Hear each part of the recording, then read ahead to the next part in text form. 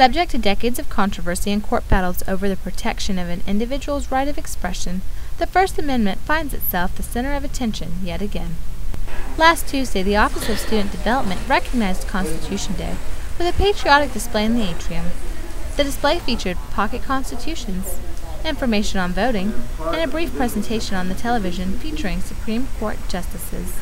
But what is Constitution Day?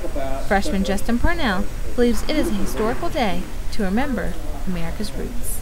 It's a day to remember where we come from, the freedoms of which we were given, and most importantly, how we gained our freedom. To remember that everything we have came at a price, and that we've come a long ways from that. Although freedom of speech is just one of the 5 rights covered under the First Amendment, it has been the key driving force behind some of the most notorious and controversial court cases, including the People versus Larry Flynt.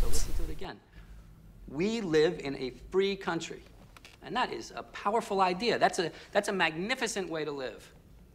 But there is a price for that freedom, which is that sometimes we have to tolerate things that we don't necessarily like. Students gave examples of instances where they felt boundaries were pushed, but nonetheless protected. One such example was the viral YouTube video, Innocence of Islam.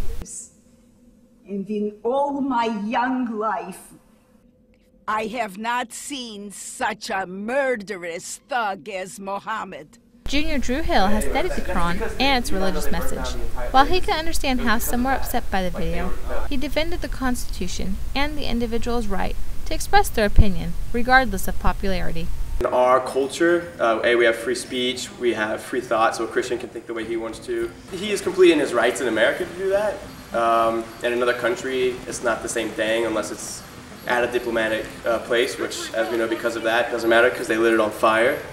In America, he's completely allowed to, though. Whether it's the things we tweet, artwork we hang, or places we meet, free speech is something Americans utilize on a daily basis. For Campus Watch, I'm Jasmine Jones.